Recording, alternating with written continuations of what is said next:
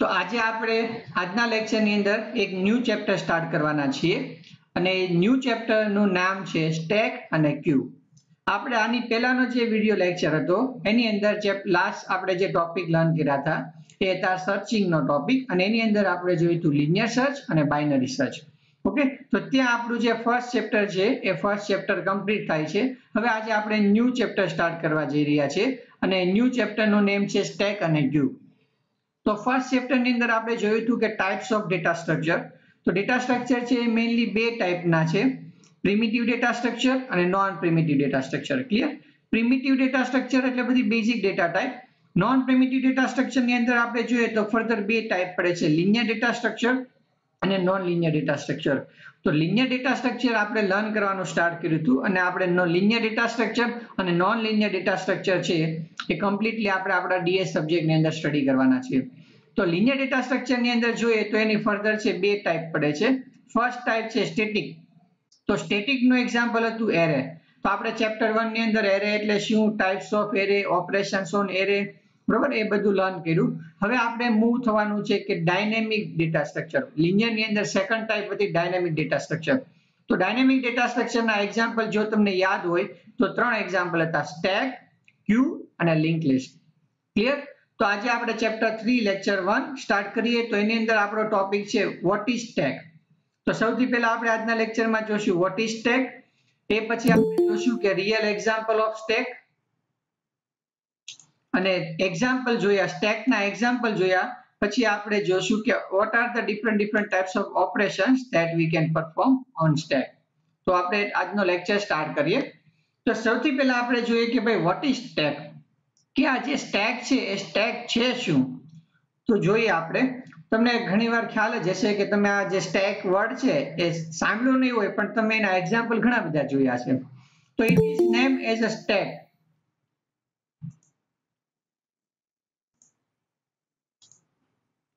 It is named as a stack. કે ભાઈ આનું સ્ટેક નામ શું કામ પડ્યું? તો કે because it behaves like a real world stack.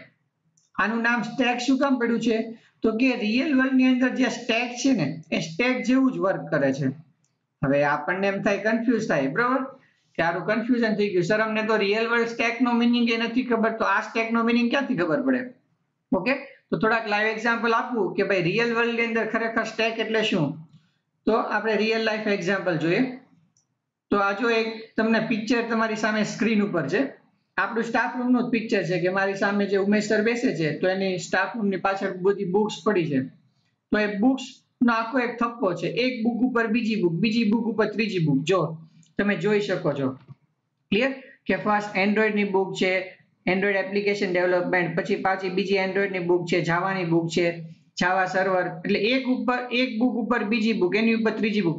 તો આજે આપણે શુદ્ધ ગુજરાતીમાં જેને થપ્પો કહીએ ને એ થપ્પાને ટેકનિકલ વર્ડ નેમ શું છે? સ્ટેક. તો આજે ફર્સ્ટ એક્ઝામ્પલ છે એ શું છે? Stack of book. આવા તો તમે ઘણા એક્ઝામ્પલ જોયા છે, હવે તમને ધીરે ધીરે યાદ આવશે. જો આ બી આપણે સ્ટાફ રૂમનો જ ફોટો છે બહારની સાઈડનો, તમે જ્યાં વેઇટિંગ એરિયામાં ઉભા રહો છો, બરોબર. તો આ શું છે? Stack of chair. આ ફર્સ્ટ ચેર છે, આ સેકન્ડ ચેર છે, આ થર્ડ ચેર છે, આ ફોર્થ ચેર છે, બરોબર. તો એક ચેરની ઉપર બીજી ચેર, એની ઉપર ત્રીજી, એની ઉપર ચોથી, તો મલ્ટિપલ ચેર્સ આવી રીતે ગોઠવાયેલી છે. તો આને શું કહેવાય? Stack of chair. ક્લિયર? હજી એક એક્ઝામ્પલ જોઈએ કે આ શું છે? તો કે એક બોક્સ છે, એની ઉપર બીજું બોક્સ છે, એની ઉપર ત્રીજું બોક્સ છે. એટલે કે જ્યારે કોઈ એક ઉપર બીજી વસ્તુ, બીજી ઉપર ત્રીજી, ત્રીજી ઉપર ચોથી, આ ટાઈપની એરેન્જમેન્ટ હોય તો એને રિયલ વર્લ્ડ ની અંદર શું કહેવાય છે? સ્ટેક. બરોબર. હવે આવા તો તમે ઘણા એક્ઝામ્પલ જોયા છે. તમે નાના હોય ત્યારે પેલો નારગેલિયો ગેમ રમતા હોય તો આપણે એમાં શું કરીએ છીએ? 7 પથ્થર ગોઠવીએ, એક પથ્થર એની ઉપર, બીજો પથ્થર એની ઉપર, ત્રીજો એની ઉપર, ચોથો. તો આ ટાઈપનું જે સ્ટ્રક્ચર હોય, એટલે કે આ મેનરની અંદર જો ડેટા છે એ એરેન્જ થતા હોય તો એવા ડેટા સ્ટ્રક્ચરને શું કહેવાય? સ્ટેક. તો આ તો આપણે નોન ટેકનિકલ એક્ઝામ્પલ જોયા કે આ બધા આપણે રિયલ લાઈફની અંદર ઘણી બધી વાર જોતા હોય છે, બધા નોન ટેકનિકલ એક્ઝામ્પલ છે સ્ટેકના. તો હવે આપણે આ એક્ઝામ્પલ ઉપરથી સ્ટેકની ડેફિનેશન સમજીએ કે ભાઈ રિયલમાં વોટ ઇઝ સ્ટેક. તો stack is a linear data structure. જો કોઈ બી ડેફિનેશન પૂછાય ને એટલે પહેલા તો લખી જ નાખવાનું કે લિનિયર ડેટા સ્ટ્રક્ચર છે કે non linear data structure. Clear? એટલે તમને મેઇન પ્રોબ્લેમ ક્યાંથી હોય કે લખવાનું શરૂ ક્યાંથી કરવું એક્ઝામમાં? કોઈ એક વર્ડ યાદ દેવડાવી દે તો બાકીનું બધું યાદ આવી જાય. તો વોટ ઇઝ સ્ટેક? તો આપણને પહેલા ચેપ્ટરમાં શીખી ગયા કે stack is a linear data structure. તો તો ત્યાંથી સ્ટાર્ટ કરવાનું કે ભાઈ stack is a linear data structure. પણ કેવું ડેટા સ્ટ્રક્ચર છે? તો કે which follow a particular order. કે ભાઈ આ જે સ્ટેક છે ને એક પર્ટિક્યુલર ઓર્ડર ફોલો કરે છે. કયો ઓર્ડર ફોલો કરે છે? તો કે જે ઓર્ડર ફોલો કરે છે એ જ ઓર્ડરની અંદર બધા ઓપરેશન પરફોર્મ થશે. બરોબર? હવે એ કયો ઓર્ડર છે એમ આપણે જોઈએ. તો વોટ ઇઝ સ્ટેક? તો કે stack is a linear data structure which follows particular order, અને એ જ ઓર્ડરની અંદર શું થાય છે? in which the operations are performed. તો આપણે જેટલા બી સ્ટેકની ઉપર ઓપરેશન લર્ન કરવાના છીએ એ બધા જ ઓપરેશન આ એક પર્ટિક્યુલર ઓર્ડરની અંદર પરફોર્મ થતા હશે. તો આ થઈ ગઈ સ્ટેકની ડેફિનેશન. હજી એક વધારે સ્ટેકની ડેફિનેશન જોઈએ તો આપણને ખ્યાલ છે કે સ્ટેક લિનિયર ડેટા સ્ટ્રક્ચર છે એટલે એની અંદર જેટલી બી આઇટમ છે એ કોઈ એક પર્ટિક્યુલર અને લિનિયર ઓર્ડરમાં સ્ટોર હશે. સો stack is an order list. તો આપણે જે આ પ્રીવિયસ જોયું હતું સર્ચિંગ શોર્ટિંગ એની અંદર એક એરે જોયો હતો એ ટાઈપનું સ્ટેક શું છે? તો કે stack is an order list. એક ઓર્ડર લિસ્ટ છે કે જેની અંદર શું થાય છે? In which all the insertion and deletion operations are made at one end. અહીંયા જે આપણે કીધું ને કે ઓપરેશન પરફોર્મ થાય છે અને કોઈ પર્ટિક્યુલર ઓર્ડરના પરફોર્મ થાય છે. કયા કયા ઓપરેશન? તો કે ખાલી એક્ઝામ્પલ માટે આપણે બે ઓપરેશન લઈએ કે સ્ટેક શું છે? તો કે એવું ઓર્ડર લિસ્ટ છે કે જેની અંદર બધા જ ઇન્સર્ટ અને ડિલીટ ઓપરેશન છે એ એક જ એન્ડ થી થાય છે અને એ જે એન્ડ છે એને શું કહેવાય છે? કોલ ધ કે ટોપ ઓફ ધ સ્ટેક. બરોબર? હવે આપણે ડેફિનેશન છે ને ફિગર દ્વારા સમજવાની ટ્રાય કરીએ. તો આ જો આ ટાઈપની જે તમને ફિગર દેખાય છે ને આ ટાઈપનું સ્ટ્રક્ચર ઘણી વાર જોઈએ તો બોક્સ હોય તો બોક્સની અંદરથી એક જ રસ્તો હોય, એક જ ડોર હોય, અંદર જવા માટેનો એક જ વે હોય. પછી આપણી પાણીની બોટલ છે, બધા જગ છે, પછી આપણે મગ છે કોફી પીવાનો, એ બધાનું સ્ટ્રક્ચર આવું હોય કે અંદર વસ્તુ જવા માટે એક જ રસ્તો હોય. બરોબર? તો આ સ્ટેકની અંદર આપણે શું કીધું કે ડેફિનેશનની અંદર કે આપણે કોઈ બી એલિમેન્ટ ઇન્સર્ટ કરવા છે અથવા કોઈ બી એલિમેન્ટ આપણે ડિલીટ કરવા છે તો એ બધા એક જ એન્ડ ઉપરથી જશે અને એ એન્ડનું નામ શું છે? Top of the stack. કારણ કે અહીંથી એક જ રસ્તો છે કે અહીંથી એલિમેન્ટ અંદર જઈ શકે અને બહાર નીકળવું હોય તો એક જ રસ્તો છે. તો આને શું કહેવાય? Top of the stack. હવે આપણે શું કરવું છે? તો કે એની અંદર ઇન્સર્ટ ઓપરેશન પરફોર્મ કરવું છે. તો હવે આપણે દર વખતે ઇન્સર્ટ ઓપરેશન નહીં બોલીએ. ઇન્સર્ટ ઓપરેશનનું બીજું નામ છે પુશ. તો જેટલા બી ડેટા નવા એડ કરશું એ બધા અહીંયા જ એડ થશે અને જેટલા ડેટા આપણે ડિલીટ કરવા છે સ્ટેકમાંથી ડિલીટ કરવા છે તો ડિલીટને આપણે કહીશું પોપ ઓપરેશન. તો ઇન્સર્ટ બી આ જ એન્ડ ઉપરથી થાય અને ડિલીટ બી અહીંયાથી જ થાય કારણ કે નીચે અહીંયા જો કે રસ્તો છે નહીં. પાણીની બોટલમાં નીચેથી કે પાણી નીકળે ના, ઢાંકણું ખોલીને પાણી ઉપરથી જ પીવું પડે ને. બરોબર? તો હવે જો તમને આ ફિગર ઉપરથી ડેફિનેશન ક્લિયરલી સમજાય છે કે stack is an order list એટલે કે અહીંયા બધી વન બાય વન બધી શું હોય તો કે આપણા ડેટા સ્ટોર હોય. સપોઝ અહીંયા 5 સ્ટોર છે. બરોબર? 5 ઉપર 10 સ્ટોર છે, 10 ઉપર શું સ્ટોર છે? 11 ને 11 ઉપર શું સ્ટોર છે? 12. તો આ બધા જ ઇન્સર્ટ આ જ રસ્તાથી થાય અને બહાર નીકળે તો બી આ જ રસ્તાથી થાય અને એ જે વે છે એને શું કહેવાય? ટોપ. તો stack is an order list. આ શું છે? તો કે ઓર્ડર લિસ્ટ છે. જો બધી આઇટમ એક પર્ટિક્યુલર ઓર્ડરમાં સ્ટોર છે. બરોબર? ને in which insert and delete operation are made at one and. કે જે બી ન્યૂ એલિમેન્ટ આવશે એ આ જ વે થી આવશે અને ડિલીટ થશે તો બી આ જ થશે. તો ફર્સ્ટ 5 આવ્યો એ આ જ વે થી આવ્યો. જો પેલા ડિલીટ થશે તો 12 ડિલીટ થશે તો એ આ જ રસ્તા ઉપરથી ડિલીટ થશે. તો એ ક્યાંથી ડિલીટ થાય છે? તો કે ટોપ ઓફ ધ સ્ટેકમાંથી. ક્લિયર? જો એક્ઝામ્પલ જોઈએ તો આ જે કયો ઓર્ડર ફોલો કરે છે? સ્ટેક છે એ કયો ઓર્ડર ફોલો કરે છે? તો કે હવે આ જો સ્ટેકની અંદર ટોટલ કેટલા એલિમેન્ટ છે? 4 એલિમેન્ટ સ્ટોર છે, 5, 10, 11 અને 12. તો આમાંથી મારે કોઈ એક એલિમેન્ટ ડિલીટ કરવો છે તો ફર્સ્ટ એલિમેન્ટ કયો ડિલીટ થશે? 5 ડિલીટ થશે? નહીં. શું કામ? 5 ને ડિલીટ કરવા માટે નીચે કોઈ રસ્તો જ નથી. તો સૌથી પહેલા તમારે કોને ડિલીટ કરવો પડશે? તો કે 12 ને 12 છે, 12 ને બહાર કાઢો પછી જ તમે 11 ને બહાર કાઢી શકો, પછી જ 10 ને બહાર કાઢી શકો પછી જ 5 ડિલીટ થાય. ઓકે? તો જે સ્ટેક છે એ કયો રૂલ ફોલો કરે છે? તો કે last in first out. Okay? તો આની અંદર સૌથી પહેલા કોણ આવ્યું? તો કે 5, પછી કોણ આવ્યું? 10, પછી કોણ આવ્યું? 11 ને લાસ્ટમાં કોણ આવ્યું? 12. તો જ્યારે ડિલીટ કરવું હશે એટલે કે પોપ ઓપરેશન પરફોર્મ કરવું છે ત્યારે સૌથી પહેલા કોણ બહાર આવશે? 12. તો લાસ્ટમાં ઇન કોણ થયું? 12. તો ફર્સ્ટ આઉટ કોણ થશે? તો કે 12. એટલા માટે સ્ટેક જે રૂલ ફોલો કરે છે એ રૂલનું નામ છે લાસ્ટ ઇન ફર્સ્ટ આઉટ એટલે કે LIFO. ઓકે? જો એક્ઝામ્પલ જોઈએ કે આ 4 ચેર છે તો 4 ચેરની અંદરથી મારે સૌથી પહેલા એક ચેર બહાર કાઢવી છે તો સૌથી પહેલા 4 માંથી કઈ ચેર બહાર નીકળશે? જે સૌથી લાસ્ટમાં આવી એટલે કે સૌથી ઉપર ટોપ ઓફ ધ સ્ટેક. ટોપ ની અંદર જે ચેર છે એ જ પેલા નીકળશે. તમારા ક્લાસમાં આમાં નીચેની કોઈ ચેર કાઢીએ છે આમ નામ જાણે હલાવ્યા વિના નીચેની ચેર કાઢવાની, તો કે નહીં, એ પોસિબલ નથી. બરોબર, અમુક હોય કે સર આને આડી પાડી દો પછી નીચેથી ખેંચી લ્યો, તો એ અપવાદ છે. બાકી જનરલ કેસની અંદર તો આમાં શું થાય કે સૌથી પહેલી ચેર ટોપમાં જે છે એ જ બહાર નીકળશે. તો હવે સમજાઈ ગયું સ્ટેક શું છે? એક લિનિયર ડેટા સ્ટ્રક્ચર છે અને એની અંદર જે કાંઈ બી ન્યૂ ઇન્સર્ટ થાય એ ટોપમાંથી થાય, ડિલીટ થાય એ બી શું થાય? ટોપમાંથી થાય. ક્લિયર? હવે આપણે નેક્સ્ટ જોઈએ કે આ સ્ટેક છે એ સર એને ટેકનિકલી અમારે ડ્રો કરવું છે અથવા તો એનો પ્રોગ્રામ બનાવવો છે, તો એ કઈ રીતે ઇમ્પ્લિમેન્ટ થાય? તો કે સ્ટેક છે એ બે રીતે ઇમ્પ્લિમેન્ટ થઈ શકે. એક તો યુઝિંગ એરે થઈ શકે, જે આપણને ઓલરેડી આવડે છે. એરે કઈ રીતે ક્રિએટ થાય? તો કે આપણને આવડે છે. અને બીજું યુઝિંગ લિંક લિસ્ટ થઈ શકે. તો હવે લિંક લિસ્ટ તો આપણે માટે તારે જમીન પર જેવું છે, કારણ કે લિંક લિસ્ટની અંદર શું આવે આપણને કઈ ખબર છે નહીં. તો આપણે એરે રિપ્રેઝન્ટેશન ઓફ સ્ટેક જોશું કે ભાઈ સ્ટેક છે એને એરે ના ફોર્મમાં આપણે રિપ્રેઝન્ટ કરી શકીએ, યસ કે નો? તો કે હા. કઈ રીતે? તો કે સપોઝ આપણો એક એરે છે. ક્લિયર? એરેની સાઇઝ કેટલી છે? 1 2 3 4 અને એની અંદર 4 એલિમેન્ટ સ્ટોર થઈ શકે. તો સ્ટેકની ડેફિનેશન ની અંદર એક વર્ડ આવ્યો તો કે ન્યૂ એલિમેન્ટ આવે, બધા ક્યાં આવે? તો કે સ્ટેક ની અંદર. બરોબર, તો કે ક્યાંથી એડ થાય? તો કે ટોપ ઓફ ધ સ્ટેક. તો આ શું છે? આપણો ટોપ ઓફ ધ સ્ટેક છે. બરોબર, અને આ શું છે? બોટમ છે. એટલે સૌથી પહેલા ટોપ ક્યાં હોય? અહીંયા હોય. એક આઈટમ ઇન્સર્ટ કરો એટલે ટોપ ઇન્ક્રીમેન્ટ થાય એટલે ટોપ અહીંયા આવી જાય. પછી બીજી આઈટમ ટોપમાં આવે એટલે આ પોઝિશન ઉપર આવશે એટલે ટોપ ઇન્ક્રીમેન્ટ થઈને અહીંયા આવશે. ત્રીજી આઈટમ અહીંયા આવશે એટલે ટોપ અહીંથી ક્યાં આવી જશે? અહીંયા. તો આ છેલ્લી કન્ડિશન છે કે અત્યારે નવી આઈટમ ક્યારે આવશે? અહીંયા. તો સૌથી પહેલી આઈટમ આવી હતી એ ક્યાં છે? બોટમમાં. અને સૌથી લાસ્ટ જે આઈટમ આવી છે એ ક્યાં છે? કે ટોપમાં. તો આ જે રિપ્રેઝન્ટેશન છે એ શું છે? તો કે વર્ટિકલ રિપ્રેઝન્ટેશન. ઊભી લાઈન ની અંદર આપણે ડ્રો કર્યું છે. સેમ એવી જ રીતે આપણે હોરિઝોન્ટલ રિપ્રેઝન્ટેશન બી વર્ક કરી શકીએ, ડ્રો કરી શકીએ. તો સૌથી પહેલા ઇનિશિયલી શું થાય? તો કે આ બોટમ છે એ જ આપણું ટોપ હશે. આ જ આપણું શું હશે? ટોપ હશે. ક્લિયર? તો સૌથી પહેલા એલિમેન્ટ આવશે એ અહીંયા આવશે 5. તો હવે ટોપ ક્યાં થઈ ગયો? અહીંયા આવી ગયો. હવે અહીંયા 10 આવ્યું તો આપણો ટોપ ક્યાં આવી ગયો? અહીંયા આવી ગયો. બરોબર, તો નવી આઈટમ ટોપમાં ઇન્સર્ટ થાય તો 11 ઇન્સર્ટ થઈ ગયું તો આપણો ટોપ ક્યાં આવી ગયો? અહીંયા આવી ગયો ને. તો હવે અહીંયા આઈટમ ઇન્સર્ટ થાય કે ભાઈ 12. ક્લિયર? તો આ શું છે? ફર્સ્ટ આઈટમ જે આવી હતી એ ક્યાં છે? બોટમમાં. ન્યૂ આઈટમ જે લાસ્ટ આવી હતી એ ક્યાં છે?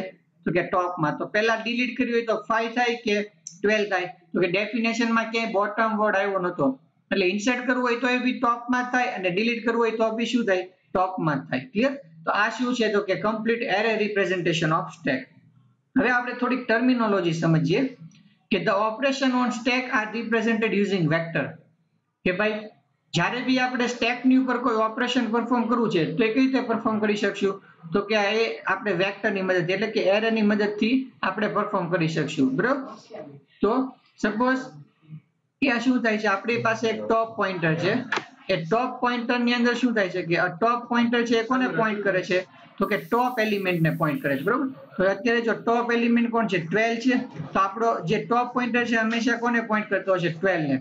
બરોબર, when the stack is empty, કે જ્યારે બી સ્ટેક છે એ આપણો એમ્પ્ટી હશે ત્યારે શું થશે? ટોપ હેઝ અ વેલ્યુ 0 or 1. બરોબર, એ આપણે નેક્સ્ટ આપણે જોશું કે ટોપની જ્યારે વેલ્યુ ટોપ એમ્પ્ટી હશે, આપણો સ્ટેક એમ્પ્ટી હશે ત્યારે ટોપની વેલ્યુ શું હશે? 0 કે 1 હશે.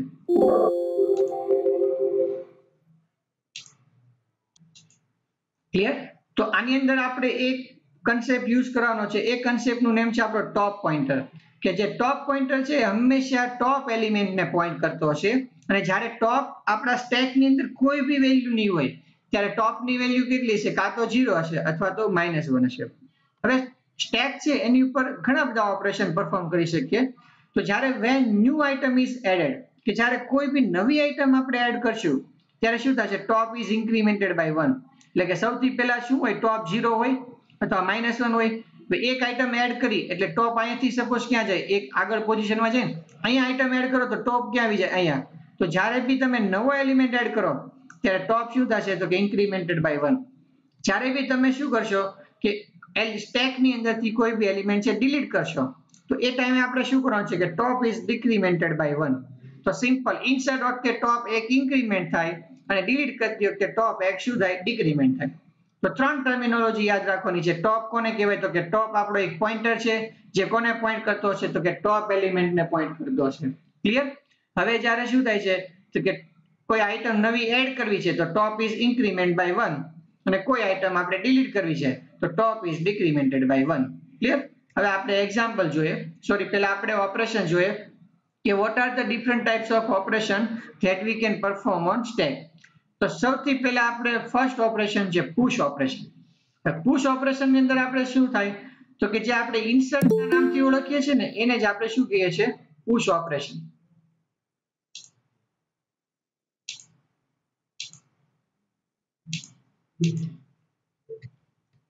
તો ઇન્સર્ટ પુશ નું બીજું નામ શું છે તો કે ઇન્સર્ટ. તો ઇન્સર્ટ એટલે શું? Adding N element at the top. તો પુશ ઓપરેશન ની અંદર આપણે કયું ઓપરેશન પરફોર્મ કરશું તો કે એક એલિમેન્ટ છે એ ટોપ ની અંદર એક એડ કરશું. પુશ થી ઉલટું શું છે? પોપ. પુશ ની અંદર આપણે શું કરીએ છીએ કે નવો એલિમેન્ટ એડ કરીએ છીએ, તો પોપ ની અંદર આપણે શું કરશું તો કે ડિલીટિંગ N element from the top. એટલે કે ટોપ ની અંદરથી એક એલિમેન્ટ ડિલીટ કરીએ તો એને શું કહેવાય? Pop operation. એવું જ એક ઓપરેશન છે અને એનું નેમ છે પીપ. પીપ એટલે શું થાય તો કે ચેકિંગ ધ ટોપ એલિમેન્ટ. હવે તમારે ચેક કરવું છે કે સપોઝ આ એક સ્ટેક છે, બરોબર, એની અંદર આઈટમ છે, મલ્ટિપલ આઈટમ છે, તો અત્યારે આ ટોપ ની અંદર કઈ આઈટમ છે એ ચેક કરવું છે, તો એની માટે જે ઓપરેશન વપરાય એ ઓપરેશન નું નામ છે પીપ. બરોબર, આપણે મેઇન બે પુશ અને પોપ ભણવાના છે, આ બધા આપણે ફર્ધર ડિગ્રી ની અંદર આવશે. અને લાસ્ટ ઓપરેશન છે ટ્રાવર્સલ. તો જો એરે ની અંદર ટ્રાવર્સલ થઈ શકતું હોય તો સ્ટેક ની અંદર કેમ ના થઈ શકે? બરોબર, કારણ કે એરે અને સ્ટેક બંને કેવા ડેટા સ્ટ્રક્ચર છે? લિનિયર ડેટા સ્ટ્રક્ચર છે. તો ટ્રાવર્સિંગ એટલે શું તો કે એક્સેસિંગ inch element of the stack. 1 2 3 4 ચારે ચાર એલિમેન્ટ જો આપણે સ્ટેક ના એક્સેસ કરવા છે તો એને શું કહેવાય? ટ્રાવર્સલ. ક્લિયર? તો સ્ટેક ઉપર આ મેઇન ચાર ઓપરેશન પરફોર્મ થઈ શકે: પુશ, પોપ, પીપ અને ટ્રાવર્સ. ઓકે, આની સિવાયના જે બધા બેઝિક ઓપરેશન છે કયા કયા તો કે સ્ટેક ક્રિએટ કરવો, સ્ટેક ડિસ્ટ્રોય કરવો, એ બધા તો થઈ જ શકે, પણ આ જે મેઇન ઓપરેશન છે ચાર. ક્લિયર? તો હવે આપણે વર્કિંગ જોઈએ કે એકચ્યુઅલમાં વર્ક કઈ રીતે કરે છે સ્ટેક. તો સૌથી પહેલા આપણે પુશ ઓપરેશન જોશું. તો શું કન્ડિશન છે કે if we have to make a stack, આપણે એક સ્ટેક બનાવો છે અને સ્ટેક ની અંદર કયા કયા એલિમેન્ટ એડ કરવા છે તો કે 11 22 33 44 55 66. આ 1 2 3 4 5 અને 6 એક સ્ટેક બનાવી અને એની અંદર આ 6 એલિમેન્ટ આપણે એડ કરવા છે. તો જે સ્ટેક ની ડેફિનેશન છે એની અંદર શું છે કે નવો જે એલિમેન્ટ આવે એ બધા ટોપ ઉપર આવશે. તો સૌથી પહેલા કોણ ઇન્સર્ટ થશે? 11, પછી 12, પછી 33, પછી 44, 55 ને 66. તો નવા જે આવે છે એ બધા ઉપર આવે છે, એક થપ્પો બનતો જાય છે. તો 11 ક્યાં સ્ટોર થઈ ગયો હશે તો કે 11 will be the bottom most, એટલે સૌથી નીચે કયો હશે? 11. અને સૌથી ઉપર કોણ હશે તો કે 66. બરોબર, તો 66 will be the top most element. કઈ રીતે તો કે આપણે જોઈએ. તો આ આપણો એક સ્ટેક છે. હવે સ્ટેક ની અંદર ઇનિશિયલી હમણાં મેં કીધું કે જ્યારે કોઈ બી વેલ્યુ સ્ટોર ના હોય ત્યારે ટોપ ની વેલ્યુ કેટલી હોય તો કે -1. બરોબર, આ આપણો એરે છે. આ એરે ની ઇન્ડેક્સ આ શું છે તો કે 0 છે, આ 1 ઇન્ડેક્સ છે, આ એની ઇન્ડેક્સ કેટલી છે તો કે 2, આ 3, આ 4 અને આ 5. 0 થી 5 એટલે ટોટલ સ્ટેક ની સાઈઝ કેટલી થઈ ગઈ તો કે 6. તો અત્યારે આ એરે ની અંદર કોઈ વેલ્યુ છે? યસ કે નો? નહીં. તો એવા ટાઈમે આ એરે ની અંદર કોઈ વેલ્યુ જ નથી. બરોબર, આપણે સ્ટેક રિપ્રેઝન્ટેશન જોઈએ છે યુઝિંગ એરે, એટલે આપણો સ્ટેક જ છે. બરોબર, આપણો સ્ટેક છે. તો સ્ટેક ની અંદર કોઈ વેલ્યુ જ નથી, તો ટોપ કોને ઇન્ડિકેટ કરે? કોઈને નહીં. તો અત્યારે ટોપ ની વેલ્યુ કેટલી છે? -1. આ ખાસ યાદ રાખજો. હવે આપણે શું કરવું છે તો કે સાઈઝ 6 છે, આપણે ખ્યાલ છે. હવે આપણે શું કરવું છે કે ઇન્સર્ટ 11 ઇન ધ સ્ટેક. આ સ્ટેક ની અંદર 11 ને એડ કરવા છે. તો એની માટે આપણે શું કરશું? ઇન્સર્ટ 11 એટલે પુશ ઓપરેશન થયું.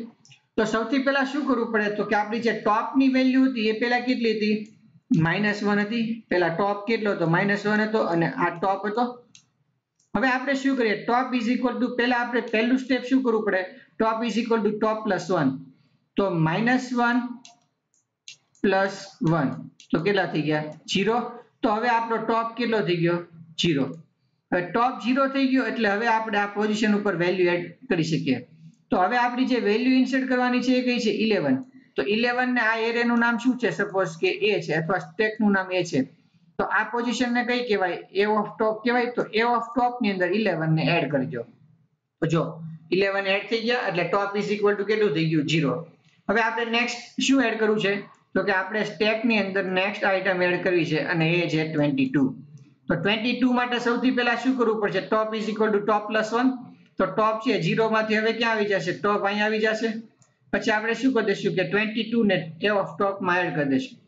તો ક્લિયર. તો ટોપ is equal to top plus 1 તો 0 પ્લસ 1 એટલે 1 થઈ ગયું ને 22 ને એડ કરી દીધા. હવે નેક્સ્ટ ક્યાં આવશે તો કે ટોપ 3 થઈ જશે અને 33 અહીં આવશે. ક્લિયર. તો ટોપ 2 થઈ ગયા અને 33 એન્ટર થઈ ગયા. તો દરેક વખતે આપણે બે સ્ટેપ કરવાના છે. ટોપ ઇઝ ઇક્વલ ટુ સૌથી પહેલા શું થાય ટોપ 1 ઉપર જાય અને પછી ત્યાં નવી વેલ્યુ એડ થાય. હવે સપોઝ મારે અહીંયા 44 એડ કરવા છે.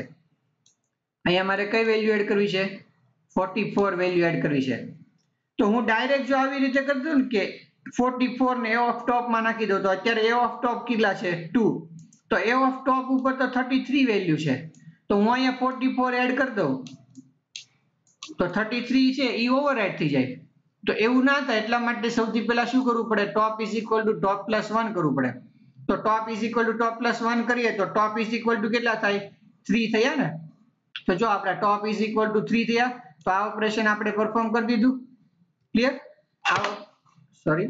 આ ઓપરેશન આપણું પરફોર્મ થઈ ગયું ટોપ is equal to top plus 1. હવે 44 છે એને ટોપમાં એડ કરજો તો ટોપની અંદર 44 એડ થઈ ગયા. હવે નેક્સ્ટ શું કરશું તો કે પેલા ટોપ 3 માંથી 4 થશે 55 એડ થઈ ગયા. Again top is equal to 5 અને 66 એડ થઈ ગયા એટલે બે ઓપરેશન પરફોર્મ કરીએ છીએ. પેલા ટોપને ઇન્ક્રીમેન્ટ કરીએ છીએ અને પછી એ વેલ્યુ છે એ ઓફ ટોપમાં એડ કરી દઈએ છીએ. તો હવે આપણને જો આની ઉપરથી એલ્ગોરિધમ બનાવવાનો કે write an algorithm four push operation તો ત્રણ વસ્તુ થાય. પેલા તો ઇનિશિયલી ટોપ છે એ શું છે એ બતાવવાનું, પછી ટોપની અંદર એક ઇન્ક્રીમેન્ટ કરવાનો વેલ્યુ એડ કરવાની. પણ હવે જો આ કેસની અંદર હવે મારે 77 એડ કરવા છે. હવે મારે કેટલા એડ કરવા છે એક નવી વેલ્યુ છે એ 77 એડ કરવી છે. તો સૌથી પહેલા શું કરવું પડે ટોપ is equal to top plus 1 તો 5 પ્લસ 1 એટલે 6. તો હવે મારો ટોપ શું છે 6. તો અહીંયા 6 નંબરની આપણી એરેની અંદર સાઈઝ જ નથી. તો આવા કેસની અંદર શું થશે કે 77 ને એવો ટેપમાં એ ઓફ ટોપની અંદર આપણે એડ નહીં કરી શકીએ. શું કામ because hour stack is full. તો આપણો સ્ટેક કેવો છે ફૂલ છે કારણ કે સ્ટેકની સાઈઝ કેટલી છે 5. તો આની અંદર 0 થી 5 પોઝિશન ઉપર આપણે એલિમેન્ટ L ઓલરેડી એડ કરી દીધા. તો આવી કન્ડિશન આવે જ્યારે કે ટોપ ઇઝ ઇક્વલ ટુ સાઈઝ થઈ જાય ત્યારે એને શું કહેવાય સ્ટેક ઇઝ ઓવરફ્લો અથવા તો એને શું કહેવાય સ્ટેક ફૂલ. તો જ્યારે બી સ્ટેક તમારો ફૂલ હોય ત્યારે તમે નવા કોઈ એલિમેન્ટ સ્ટેકની અંદર ઇન્સર્ટ કરી શકો નહીં. ક્લિયર. તો આ કમ્પ્લીટ આપણે એક્ઝામ્પલ જોયું પુશ ઓપરેશન. હવે આપણે પોપનું જોઈએ કે સપોઝ આખો એરે ભરેલો છે અને એની અંદરથી આપણે 1 બાય 1 એક એલિમેન્ટ છે એને શું કરવા છે ડિલીટ કરવા છે. તો પોપ ઓપરેશનનું આ એક્ઝામ્પલ છે. નાઉ ડિલીટ 66 ફ્રોમ ધ સ્ટેક. આ જે આપણો સ્ટેક છે એની અંદરથી આપણે આ 66 ને ડિલીટ કરવો છે. જો આ ફિગર જોજો ધ્યાનથી. અત્યારે ટોટલ બધી જ આઈટમ સ્ટેકની અંદર ઇન્સર્ટ છે, સ્ટેક ફૂલ છે. તો ઇન્સર્ટ કે ડિલીટ એ બંને ક્યાંથી થઈ શકે ટોપ ઇઝ ઇક્વલ ટુ 5. તો મારે ડિલીટ કરવી છે તો ટોપ ક્યાં છે 5 નંબર ઉપર. તો 5 નંબરની પોઝિશનથી એલિમેન્ટ ડિલીટ કરી દો. તો ડિલીટ કરવો છે તો શું કરશું ડિલીટ 66. તો સૌથી પહેલા શું કરવું પડે એ ઓફ ટોપ. તો એ ઓફ ટોપ કેટલા છે 5. તો કે 5 માંથી 66 ને બહાર કાઢી દો. તો જો જે ઇન્સર્ટ ની અંદર હતું ને એનાથી ટોટલી ઉલટું.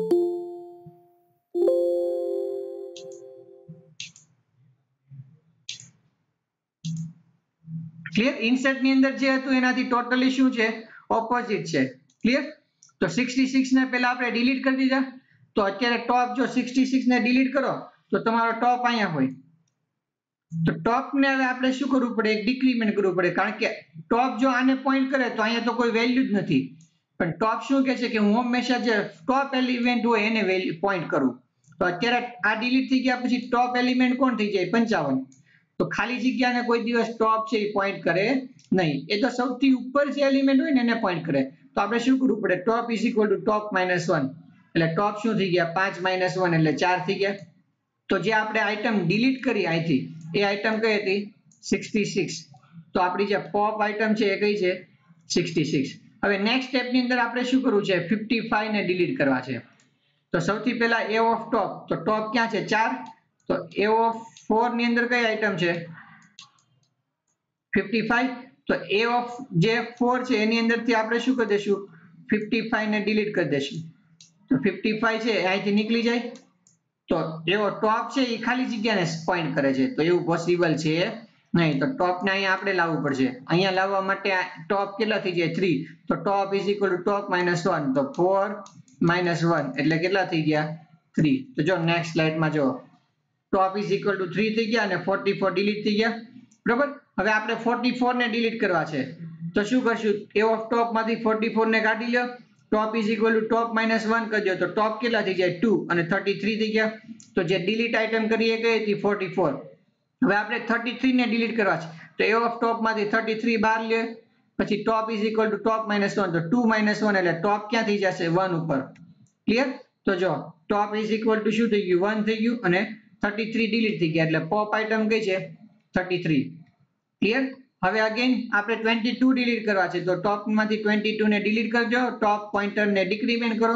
અને આપણી ડિલીટ આઇટમ છે એ કેટલી છે તો કે 22 એટલે હવે ટોપ ક્યાં આવી ગયું 1 ઉપર હવે 11 ને ડિલીટ કરજો તો શું થઈ જાય ડિલીટ 11 તો એ ઓફ ટોપ માંથી 11 ડિલીટ થઈ ગયા ટોપ is equal to top minus 1 તો 1 માઇનસ 0 એટલે કેટલા થઈ ગયા તો કે આપણો ટોપ માઇનસ 1 તો જો ઇનિશિયલી કોઈ આઇટમ ના હોય ત્યારે ટોપની વેલ્યુ કેટલી હોય તો કે -1 બરાબર અથવા તો 0 એ આપણે રિપ્રેઝન્ટેશન કેવું કરીએ છીએ એની ઉપર આપણે આ પોઝિશનને 1 કહેતા હોય તો ટોપની વેલ્યુ 0 કહેવાય અને આપણે 0 કહેતા હોય તો ટોપની વેલ્યુ કઈ કહેવાય -1 હવે હજી મારે નેક્સ્ટ આઇટમ ડિલીટ કરવી છે તો હવે સ્ટેકની અંદર કોઈ આઇટમ જ નથી તો ડિલીટ ક્યાંથી થશે ક્લિયર તો આ જ્યારે સ્ટેકની અંદર કોઈ આઇટમ ના હોય ત્યારે એને શું કહેવાય અંડરફ્લો બરાબર અથવા તો સ્ટેક શું કહેવાય એમ્પ્ટી તો જ્યારે બી સ્ટેક એમ્પ્ટી હોય ત્યારે એની અંદર પોપ ઓપરેશન પરફોર્મ થઈ શકે નહીં તો જ્યારે બી પોપ ઓપરેશનનો એલ્ગોરિધમ લખો ત્યારે સૌથી પહેલા શું ચેક કરવાનું કે સ્ટેક એમ્પ્ટી છે કે નહીં જો સ્ટેક એમ્પ્ટી હોય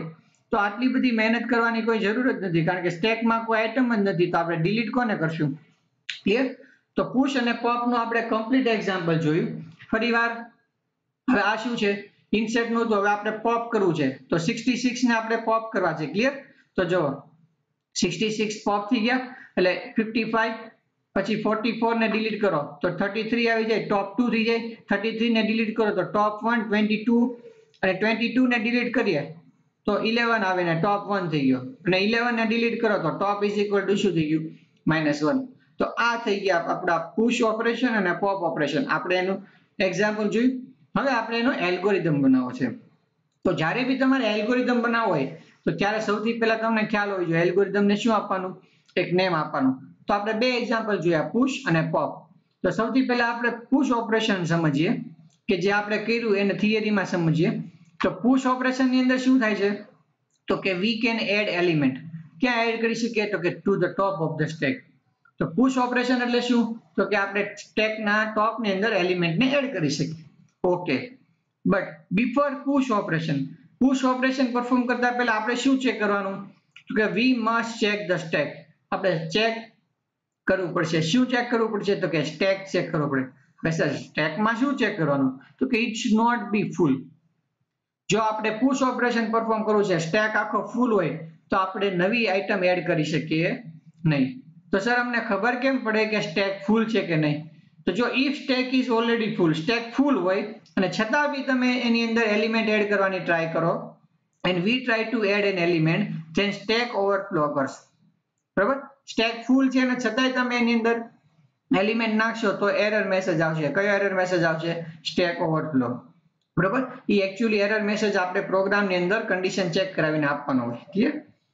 તો આ જે કન્ડિશન થઈ ઓવરફ્લો કરે એને શું કહેવાય તો કે cold stack overflow so it is called stack overflow condition તો કઈ કન્ડિશન હોય ત્યારે સ્ટેક ઓવરફ્લો કહેવાય તો કે if top is equal to max એટલે કે આપણી જે ટોપની વેલ્યુ છે એ મેક્સિમમ વેલ્યુ જે છે મેક્સ એટલે કે સાઇઝ તો ટોપની વેલ્યુ ને આપણી સાઇઝ બંને સેમ થઈ જાય બરાબર અથવા તો ટોપ greater than equal to n suppose કે આપણો એરે છે એરેની સાઇઝ 5 છે અને ટોપ થઈ ગયો 6 અત્યારે ટોપની વેલ્યુ છે 6 તો ટોપ શું થઈ ગયું તો કે ટોપ ગ્રેટર ધેન n તો આવા કેસની અંદર શું થઈ જાય છે ઓવરફ્લો થઈ જાય છે અથવા તો જ્યારે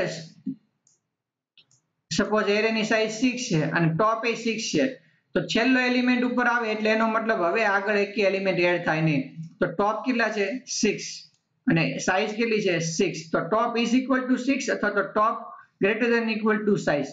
તો આ બંને કન્ડિશનને શું કહેવાય? Overflow condition. તો જ્યારે સ્ટેક આ કન્ડિશનની અંદર હોય ત્યારે એની અંદર પુશ ઓપરેશન પરફોર્મ થઈ શકે નહીં. તો હવે આપણે એલ્ગોરિધમ બનાવવો છે. તો એલ્ગોરિધમ કોનો છે? તો કે પુશ ઓપરેશનનો એલ્ગોરિધમ છે. તો એલ્ગોરિધમ હંમેશા ક્યાંથી સ્ટાર્ટ થાય? તો કે પહેલા એલ્ગોરિધમનું આપણે નેમ આપવું પડે અને એની અંદર આપણે પેરામીટર પાસ કરવા પડે. તો અહીંયા એલ્ગોરિધમનું નેમ શું છે? પુશ. એની અંદર આપણે 3 પેરામીટર પાસ કર્યા, એસ, ટોપ અને એક્સ. એસ શું છે? તો કે આપણો સ્ટેક. આ એસ શું છે? આપણો સ્ટેક. હવે ટોપ શું છે? નેક્સ્ટ આપણે જોઈએ કે ભાઈ સર આ ટોપ શું છે? તો કે ટોપ ઓફ ધ સ્ટેક. એક પોઇન્ટર છે કે જે આપણા ટોપ એલિમેન્ટને પોઇન્ટ કરે છે. હવે પુશ એટલે શું? તો કે નવો એલિમેન્ટ આપણે સ્ટેકની અંદર એડ કરવો. તો એને સપોઝ આપણે કહી દઈએ એક્સ. તો વોટ ઇઝ એક્સ? તો કે it is element two push on the stack. જે એલિમેન્ટ આપણે સ્ટેકની અંદર એડ કરવાનો છે એ શું છે આપણો? તો કે એક્સ. તો સૌથી પહેલા સ્ટેપ નંબર 1, તો મેં કીધું એમ કે જ્યારે બી પુશ ઓપરેશન પરફોર્મ કરો એટલે પહેલા ચેક કરો કે સ્ટેક છે એ ફૂલ છે કે નહીં. ફૂલ હોય તો ખોટી ગધા મજૂરી શું કામ કરવી? બરોબર. તો step number 1, check for the stack overflow. કે ચેક કરીએ આપણે કે સ્ટેક ફૂલ છે કે નહીં.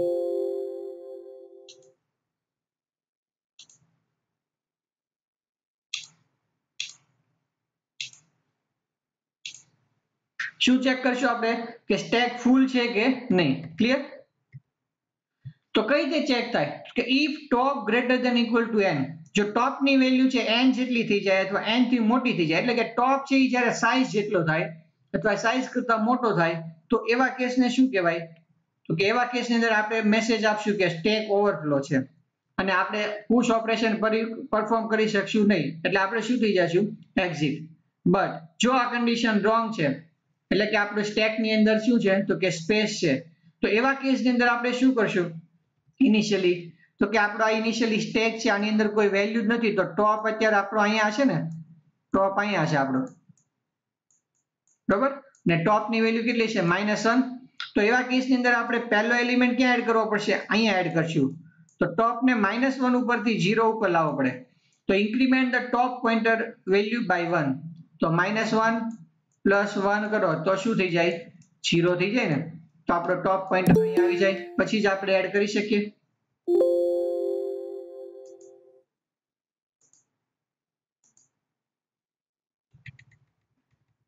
ક્લિયર? તો સ્ટેપ નંબર 1 ઓવરફ્લો માટે ચેક કર્યું. સ્ટેપ 2 શું ચેક કર્યું? ઇન્ક્રીમેન્ટ ટોપ પોઇન્ટર, કે ટોપ પોઇન્ટર વેલ્યુ ઇન્ક્રીમેન્ટ કરશું. તો ટોપ ઇઝ ઇક્વલ ટુ શું કરશું? ટોપ +1. હવે એક પોઇન્ટર આપણે ઉપર આવી ગયા પછી શું કરશું? તો કે પરફોર્મ ઇન્સર્શન. ઇન્સર્ટ ક્યાં થાય હંમેશા? તો કે સ્ટેકના ટોપમાં. જો તો એસ શું છે આપણો? એસ શું છે? સ્ટેક. અને આ શું છે? તો કે ટોપ. તો સ્ટેકના ટોપની અંદર આપણે એક્સ ને ઇન્સર્ટ કરી દીધો. ક્લિયર?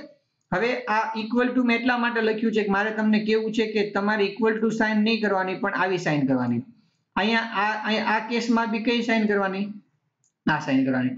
એટલે આપણે બને ત્યાં સુધી ઇક્વલ ટુ યુઝ કરવું નહીં, પણ આ સાઇન એડ કરવી. કારણ કે એલ્ગોરિધમની અંદર આ સાઇન છે એ શું કામ યુઝ થાય છે? અસાઇનમેન્ટ માટે.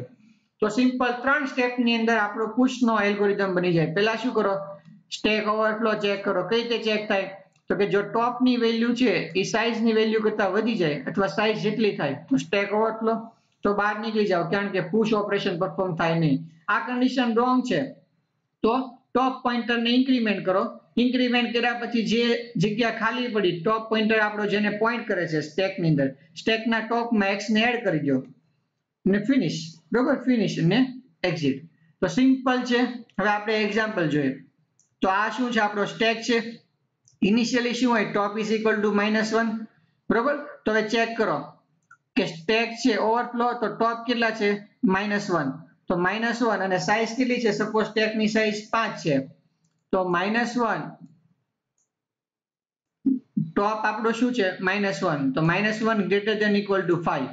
તો આ કન્ડિશન સાચી છે કે ખોટી? ખોટી છે. તો સ્ટેપ 1 માં જવાનું? તો કે નહીં. સ્ટેપ 2 માં જાઓ. Increment the top pointer. તો ટોપ પોઇન્ટર કઈ રીતે ઇન્ક્રીમેન્ટ કરશું આપણે?